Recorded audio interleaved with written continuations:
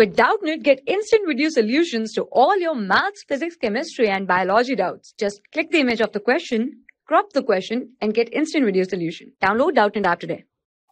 Hello, the question says whole setup is shown in figure is rotating with constant angular velocity omega on horizontal frictionless table. The ratio of T1 by T2 is given L2 by L1 is 2 by 1.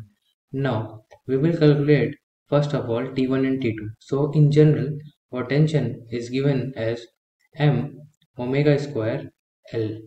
Now for T1 it will be m1 omega square L1 plus m2 omega square L2. Our T2 will be m2 omega square L2.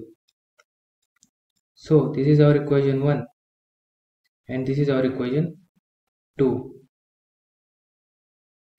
Dividing equation 1 with equation 2, we get T1 by T2, which we have to find, where T1 is m1 omega square L1 plus m2 omega square L2 upon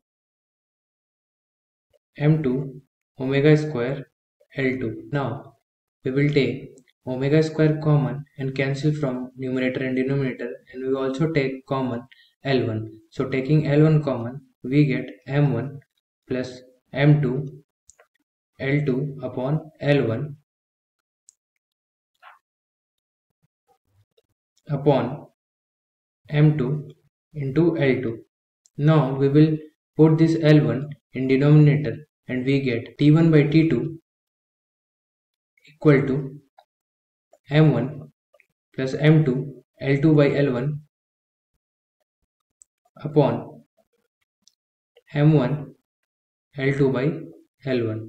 So L2 by L1 in question, it is given that L2 by L1 is 2:1.